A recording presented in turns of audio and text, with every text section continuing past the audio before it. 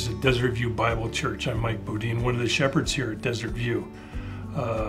This is a great study that we're in here in the book of Acts, and today we are going to be looking in Acts chapter 3. And so join me in prayer, will you? Lord, I just want to thank you for this opportunity to bring your word and your Holy Spirit to these men. And I pray, Lord, that you would have your way. Lord, that the hearers would be blessed, Lord. And that, God, you will be honored and glorified through all that is said and done here today. It's in Jesus' name I pray, we pray. Amen. Well, again, brothers, it's good to be here with you. And I'm kind of excited about this particular study in Acts chapter 3. It brings some of actual experience in the matter of our topic there. And so let's just go ahead and get started. And we're going to start with a story, and it's a true story. And it was in late winter in 1982. It was just weeks after I came to know the Lord, after I asked Jesus to come into my life. A 2-foot snowstorm had dumped that previous night. And I remember getting up that morning, coming out of my house, and as the sun was now shining, I was seeing snow on these pine needles, on this pine tree at my house, and ice crystals were forming on it. And I just looked at it in awe and amazement. And then I looked over at Donner Lake, which was right across the street from my house there, and the sun was shimmering on the lake. And it was amazing. I had never seen splendor like that in the 6 years that I had lived there in Truckee. It was like I was viewing our Sierra Nevada creation with new eye lenses there, spiritual eyes. Anyway, so that morning I'm driving into town, and Donner Pass Road is the main road there. I'm heading east to head into Truckee. As I do, I go in to get the mail, and as I'm driving, I'm looking up ahead, and I notice this house that I rent for some clients of mine, that there were the 3 guys that were renting that house. They were out in front, and they had snow shovels. And a little background on them is I did not like these punks. I had rented the house. They were always late on their rent. Whenever I would go up there to collect the rent, beer bottles and cans and trash was out in front of the house. And it was mutual. They didn't like me either. So it wasn't a really good fit to begin with there. They were ski bums, which just meant that they worked at a local resort, and they got to, for cheap pay and free skiing, they worked there. So anyway, the history wasn't really good. There was, you might say, there was no love lost. But on this day, as I'm driving to the house, these guys are out with these shovels, and they're standing around like a 70s VW squareback, and they're trying to dig out, and I could see it, and it was interesting because something inside me just said, pull over. It wasn't any audible voice there. So I pull over to the right-hand side of the road, and fortunately the snowplows had been by, which created a place for me to do that. And I go walking across the street, and they're there with their shovels. They're actually standing around now. So I just came up to them and I said, hey, can I give you a hand? And he said, well, we're stuck here. And the car had slid off the side of the driveway, and so we're calling a tow truck. And so I went over there and I said, well, let's just move it back onto the blacktop there. Crickets. They didn't say anything. They continued just to stand there. So I went to the back of the car, and I just reached down and I lifted up the car. And then I stepped 2 feet to my left, and then I put the car back down.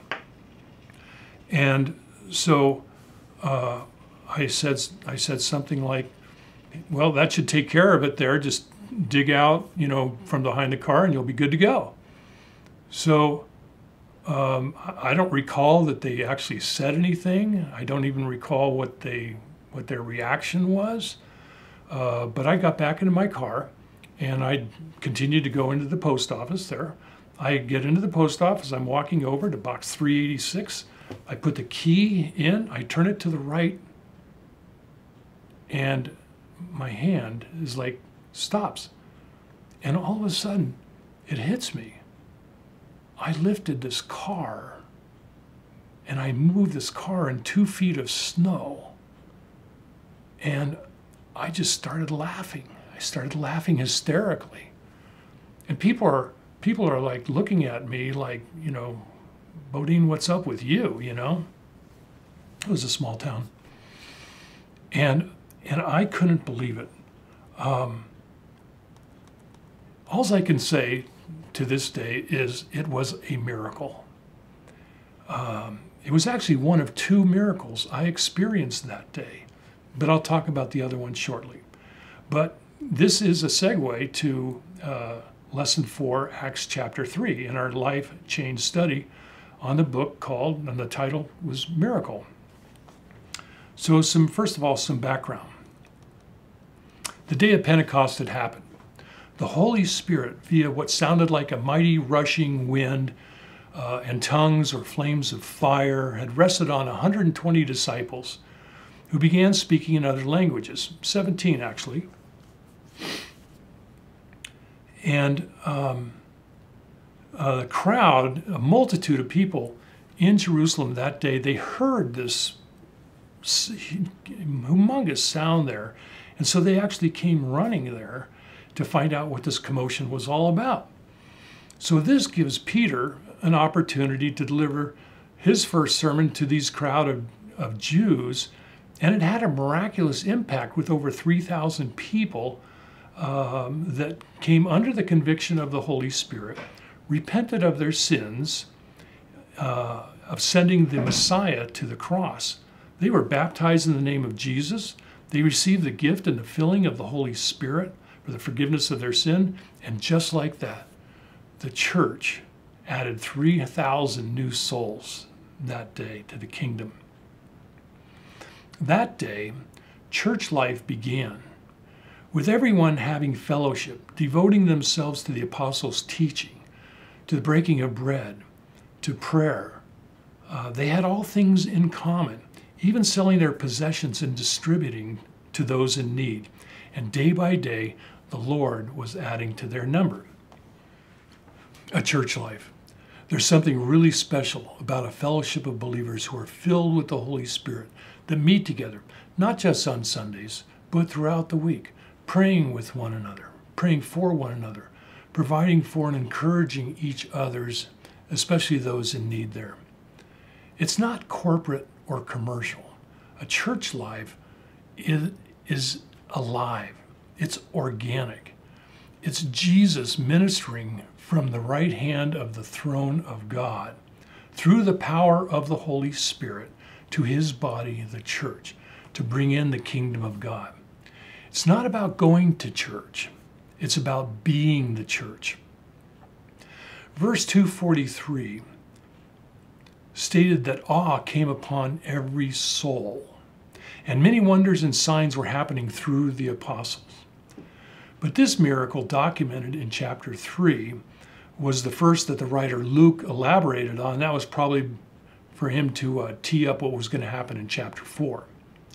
So I'm going to read right now chapter 3, verses 1 to 11.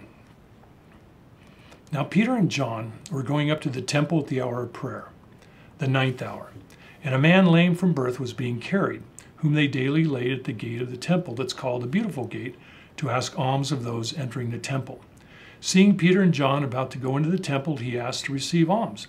And Peter directed his gaze at him, as did John, and said, "Look at us." And he fixed his attention on them, expecting to receive something from them. But Peter said, "I have no silver and gold, but what I do have I give to you. In the name of Jesus Christ of Nazareth, rise up and walk." And he took him by the right hand and raised him up, and immediately his feet and ankles were made strong. And leaping up, he stood and began to walk, and entered the temple with them, walking and leaping and praising God. And all the people saw him walking and praising God, and recognized him as the one who sat at the beautiful gate of the temple, asking for alms. And they were filled with wonder and amazement at what had happened to him. While he clung to Peter and John, all the people, utterly astounded, ran together to them in the portico called Solomon's there. Okay, so post-Pentecost, Peter and John are heading up to the temple, the 9th hour prayer, which for us would be like 3 o'clock. It's a regular time of prayer for the Jews. So at the same time, a lame man, lame from birth, he is being carried into the same area from friends or family members and set down. We learn in chapter 4 that this man was over 40 years old. This man had no hope. 40 plus years lame, he had two choices. He could beg or die.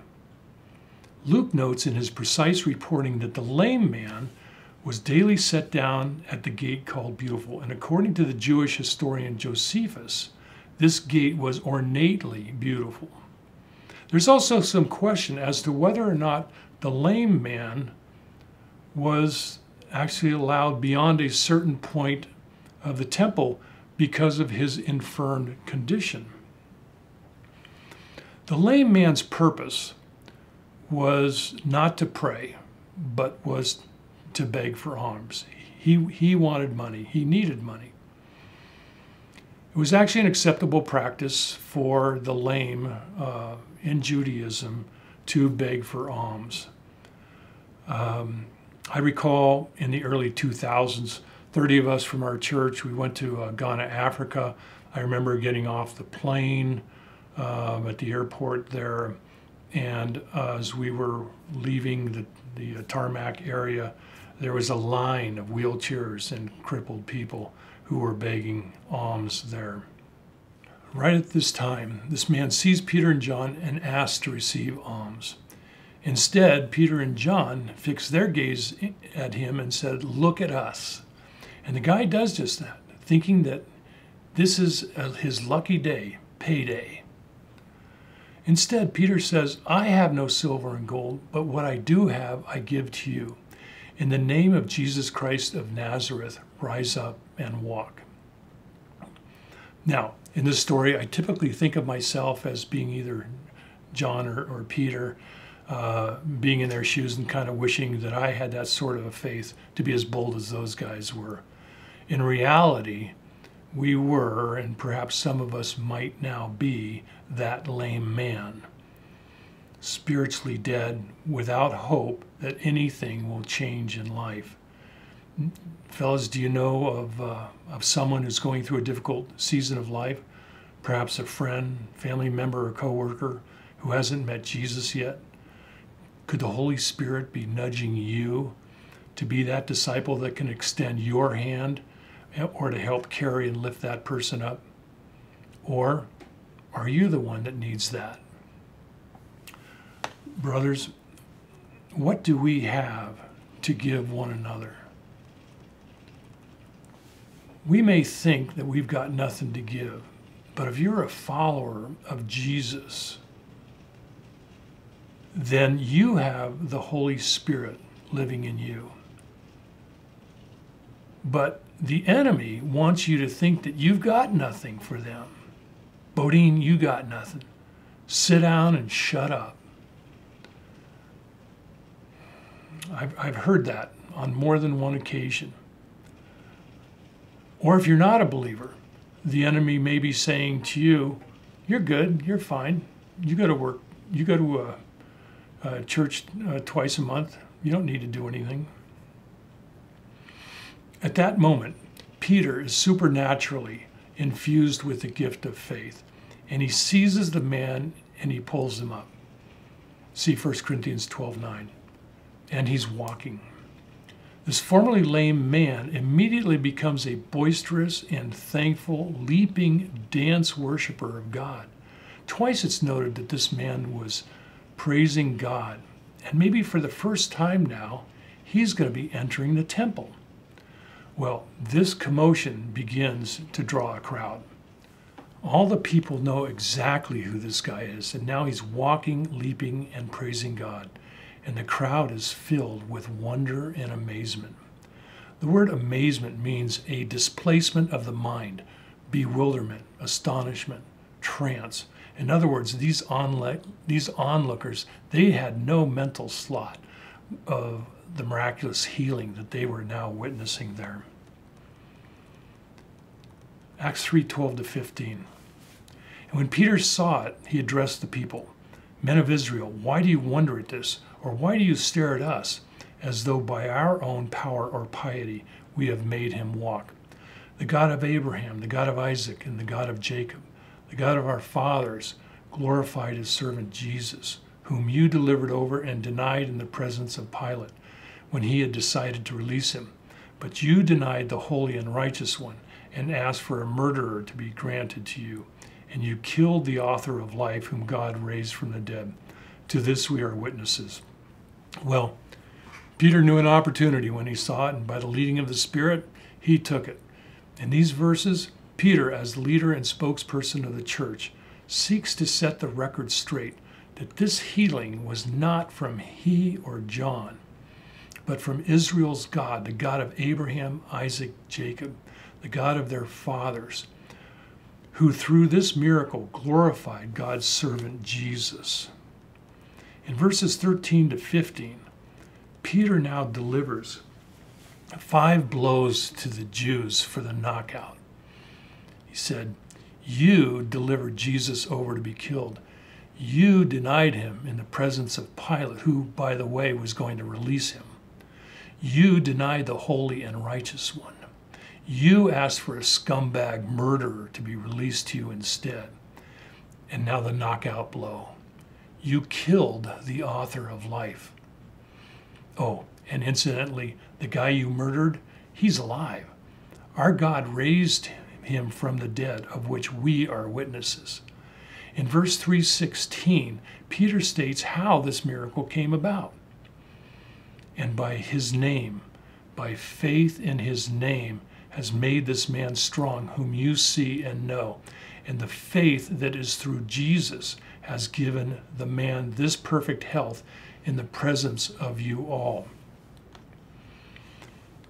Peter declares that the healing was done in Jesus' name, the matchless name of Jesus, and by faith that is through Jesus has healed this man. Oh, brothers, that we would be so clear that all we have, all that we are, and all that we will be in Christ is by God's grace, not our own godliness, holiness, self-effort. For we have nothing apart from the Spirit of Jesus living in us and working through us. See Galatians 2:20. This should be so encouraging to us. You don't have the faith? I don't either, but Jesus does. Faith that is not through the name of Mike, but the faith that is in the name of Jesus. So we call on the name of Jesus, who has been given all authority in heaven and earth, and now as his proxy given to his church. We trust in the name of Jesus. We pray earnestly in the name and the authority of Jesus himself, that we or a loved one would be healed, would be saved. When the Lord doesn't heal, we appeal. Shamelessly, we can continue to appeal to heaven. Do we pray for miraculous healings and interventions in our lives? Yes. Do we pray for miraculous conversions of family members who, through all the years, were so turned off by our faith? Absolutely. Now, Pastor Shepherd Peter softens his tone. In verse 17 through 21, he says, "And now, brothers, I know that you acted in ignorance, as did also your rulers. But what God foretold by the mouth of all the prophets, that as Christ would suffer, he thus fulfilled. Repent therefore and turn back, that your sins may be blotted out. The times of refreshing may come from the presence of the Lord, and that he may send the Christ appointed for you, Jesus, whom heaven must receive until the time for restoring all the things about which God spoke by the mouth of his holy prophets long ago." In these verses, Peter exhorts the crowd that although they and their rulers acted ignorantly in putting the Lord to death, they were still culpable. But Peter, with much grace, and remembering that just weeks before he too had denied his Lord, could now offer them the gift of repentance which he had received, resulting in forgiveness of sin. And the times of refreshing may come from the presence of the Lord. This word presence literally means face or countenance. Verse 19 shows that repentance and turning back are both required for salvation. Repentance means to change our mind, turn from sin. Turning back is to turn toward God. We do an about face, a 180 from the world, the flesh, and the devil, and now focus our lives on following Jesus only. Turning from sin and toward the Lord should be a daily practice, brothers. Jesus, speaking to his church at Laodicea, says in Revelation 3:19, "Those whom I love, I reprove and discipline, so be zealous and repent." So let's finish up the text, verses 22 to 26. Moses said, "The Lord God will raise up for you a prophet like me from your brothers. You shall listen to him in whatever he tells you. And it shall be that every soul who does not listen to that prophet shall be destroyed from the people. And all the prophets who have spoken from Samuel and those who came after him also proclaimed these days. You are the sons of the prophets and of the covenant that God made with your fathers, saying to Abraham, 'And in your offspring shall all the families of the earth be blessed.' God, having raised up his servant, sent him to you first, to bless you by turning every one of you from your wickedness." Peter's message to them should not have been unexpected, as the message of all the prophets from Moses onwards foretold the time of the Messiah's suffering. Moses told the people that the Lord would send a prophet who was Jesus, like himself, that they and their offspring would need to listen to. And if they didn't, they would be destroyed from among the people, indicating that the listening and doing would be a judgment on the individual. And the result, whether it's a day of salvation or a day where we've fallen short, our sins are blotted out, and times of refreshing will come to us from the presence, the face of the Lord. And then Peter reminds them of their roots and God's covenant promise to Abraham and their fathers, that in Abraham's offspring, all the families of the earth would be blessed. And we are partakers of that promise. Once in a while it hits me. I'm a Christian. I have Christ. Christ living in me. I am part of an eternal kingdom that will never end. Now, chapter 3 may bring up discussion in your groups about miracles.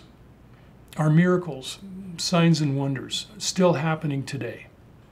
If you believe they are, you would be considered a continuationist. And if not, you'd be considered a cessationist. Fancy words. In one sense, I'm thankful that signs and wonders are not a black and white doctrinal issue. And it's certainly not an issue about our salvation. But you might expect that the experience that I had over 40 years ago would convince me that yes, miracles happen today. And that is my personal belief. But then, how do you define a miracle? I mentioned at the beginning of our study that there were 2 miracles that happened that late winter day in 1982 in Truckee. You see, lifting a 3,000-pound car was child's play compared to the miracle of God changing a man's heart. That day when I saw those guys stuck in the snow, from that moment, another person, the Holy Spirit, took over and moved me to pull over and do the deed. But all the while in me, there was no anger, no resentment, but instead a genuine kindness and peace that I had never before experienced when dealing with these guys and many others. Was it love? I'm not sure. I didn't share Jesus with them. I didn't even say, God bless you. I mean, I'm a new Christian. But from that day on, my animosity towards them was gone. I was spiritually seeing these guys in a different light. No miracle can compare with the love of God that is in Christ Jesus. Signs and wonders, we can debate and banter about whether or not the miraculous, the sign gifts of the Holy Spirit are happening today. I believe the Lord manifests his presence and power, however, and whenever he wants for his purpose, for his glory, he will do it. But in this, I'm charismatic. I want to receive from the Holy Spirit everything that he has for me, brothers.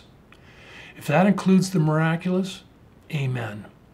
If that's speaking in an angelic language, praise the Lord.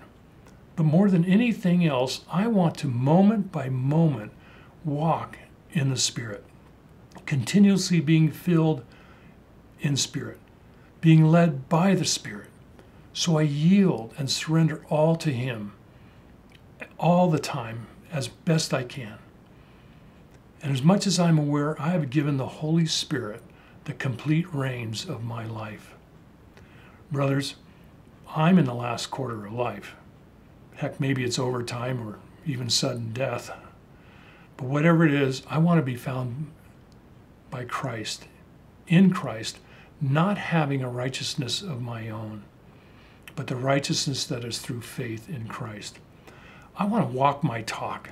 And on that day, I believe I will hear him say, well done, my son, my good and faithful servant. You have been faithful over a little, and I will set you over much.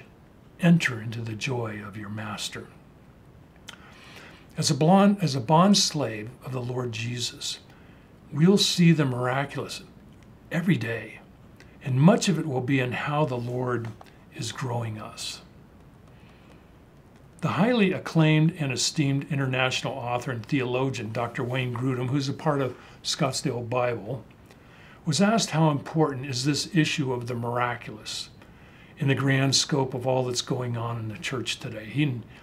He had this to say: I would want to say to cessationists and to open but cautious people, on the one hand, that I agree that there are ways in which the Holy Spirit is still working that are similar to what was happening in the first century churches and described in the New Testament.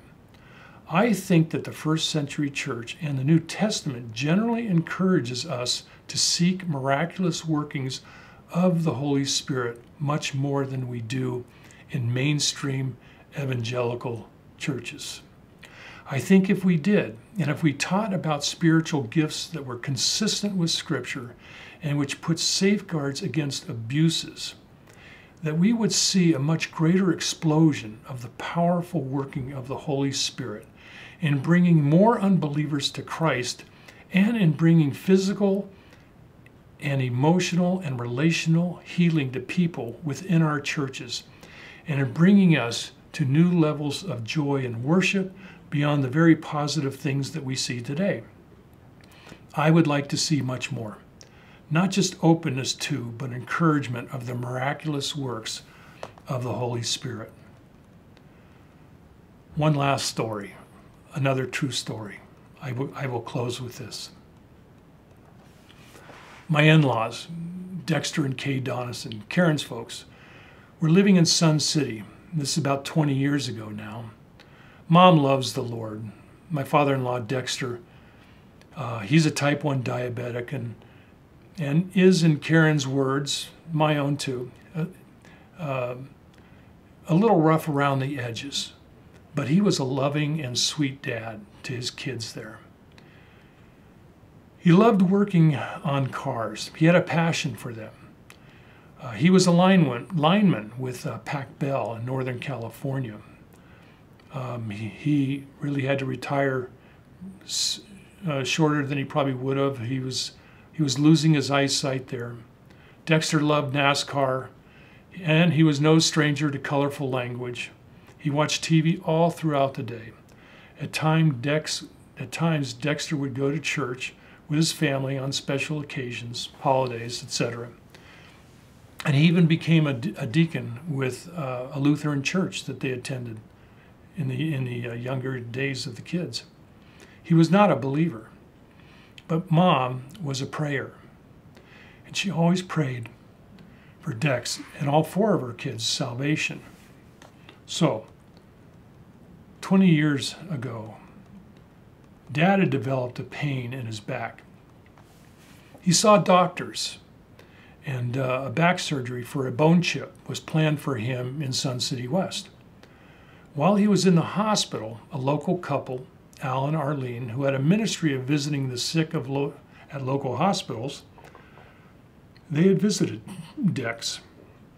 They asked him if they could pray for him, for anything. Dex explained that he was awaiting back surgery, so this couple prayed for Dad's surgery and its success. Now, at this time, you might be thinking, well, then, if this is a miracle, then probably when they went to do the surgery there, that there was actually nothing there at all, and he's good, and it would turn out he'd be healed and he would have no more pain. But that's not how this story goes here. He has the surgery, and a few days later after that surgery, he's recuperating, but he's complaining about pain. In fact, the pain was getting worse, and no amount of narcotics could ease the pain. The sad thing is, in one way, is that a biopsy actually had been done a week before, but that hospital did not read the biopsy. It was right at that time, and it was a Sunday afternoon. I'll never forget it, and Mom, my mother-in-law, will never forget it, as well as Karen. That day,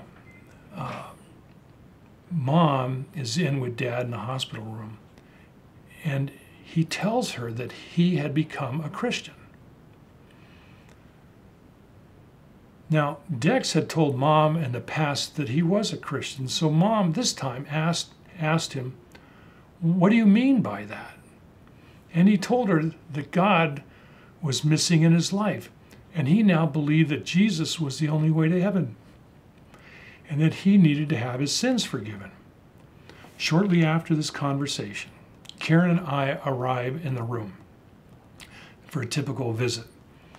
We see the dad, Dexter, and Mom's eyes are tearing up, and Dex seemed to be in some distress. So we looked at Dex, and then we looked at Mom, and Mom says, "Your dad has something to say to you." And he tells us the same thing, that he's become a Christian. And we're like shocked. We did not see that one coming. Now, Dex had heard the gospel hundreds of times in the past, and he never had a response. No one led him in the sinner's prayer, although he mentioned that this couple, Al and Arlene, who visited him in his room and prayed for his surgery, impacted him. For the next few days, Dad told people the medical staff and the family that he was now a Christian. He was unabashedly telling them. He was telling the medical staff that he was sorry for how gruff that he had been to them. Dad was born again. Dad was transformed. He was a new creation. It happened right in front of our eyes. He was a miracle. In the following days, his daughter Patricia brought him Bible teaching cassette tapes, which he listened to, foregoing his former obsession with TV. But Dad's story is not over. His pain, as we would all learn the next day from the previously unread biopsy, was not because of his back, it was from cancer. A very aggressive cancer that the doctors could not isolate the source of because it had spread so much throughout his body. Within a week or so, Dad entered hospice, where he passed away shortly, to spend eternity with a perfectly restored body in God's presence, seeing Jesus face to face. So, lifting a 3,000-pound car versus Romans 1:16, for I'm not ashamed of the gospel. For it is the power of God for salvation to everyone who believes.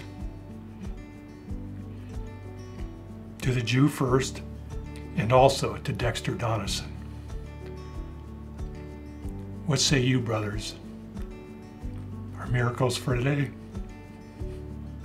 God bless you.